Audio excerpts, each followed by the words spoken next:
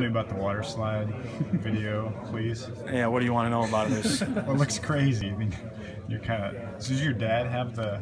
Is that your dad that has the video production? No, that's my brother. Your brother, older okay. brother. Yeah. So I guess we just had some tarp from hay bales. They had some left over from the past years, and we found some from another farmer nearby. We put that down we did it last year too. We didn't make a video. Put that down. Then we had a water pump available, and then we made a big pool at the bottom. It first started off with just a couple square bales to hold in the water, but then we had a big 250-pound guy come down and he blew the back end out of it, and all the water was gone. So then we chose to choose the round bales, and the round bales actually were very stable, and made that about a 3.5 foot pond at the bottom, just a little pool at the bottom. A lot of guys going down at once. Yeah.